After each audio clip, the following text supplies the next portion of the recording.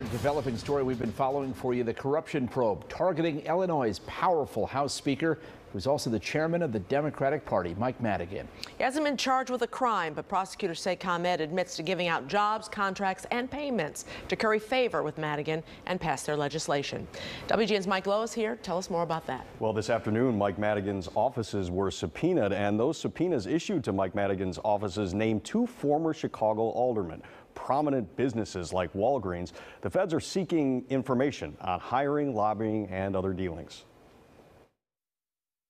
But it also speaks volumes about the nature of the very stubborn public corruption problem we have here in Illinois.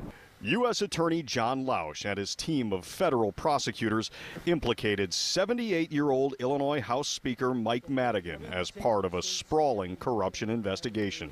The admitted facts detail a nearly decade-long corruption scheme involving top management of a large public utility, leaders in state government, consultants, and several others inside and outside of government.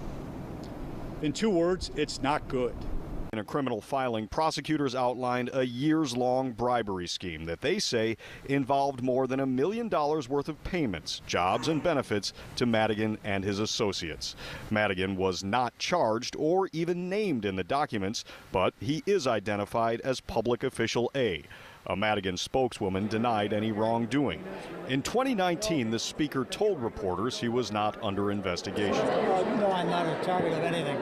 Friday afternoon, the embattled speaker's offices were subpoenaed by federal agents. The feds are seeking communications concerning Exelon and Commonwealth Edison, documents and communications with elected Democrats and other associates looking to obtain a benefit, and efforts to seek employment on behalf of those connected to Madigan in Chicago's 13th Ward. The speaker has a lot that he needs to answer for. Governor J.B. Pritzker did not mince words, saying the nation's longest-serving speaker should step down if the allegations are true. There is no question that he will have betrayed the public trust.